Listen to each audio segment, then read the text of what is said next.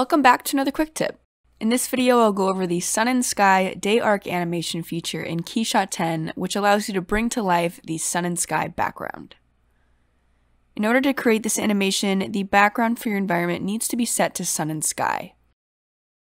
From here, you have the option of adding the sun and sky day arc animation by right-clicking on the environment in the environment list, or by choosing this animation option from the animation wizard. If you navigate to the Scene tab, you will notice a new Environment section in the Scene tree hierarchy. This is another place to add animations. Just right-click and choose Sun and Sky Day Arc Animation. With that animation added, open the Animation Properties panel to adjust your animation settings. You'll notice two options, Simple and Advanced. Simple mode is very straightforward. Just simply enter the date, start time, and end time. Let's make it January 1st, 2021.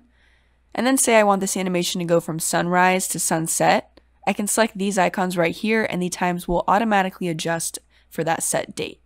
Here's how that plays out.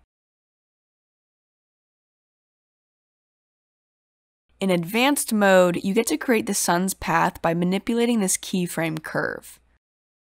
Right-click, add key, or double-click to add keys, drag to adjust, and pull out handles to change the shape of the curve. You can come up with some pretty unique day arc animations this way. And as with any animation in KeyShot, you can adjust the timing of the animation by using the time settings in the Properties panel or by manipulating the node in the timeline. In the Environment tab, you'll find that making changes to the sun and sky background will affect the animation.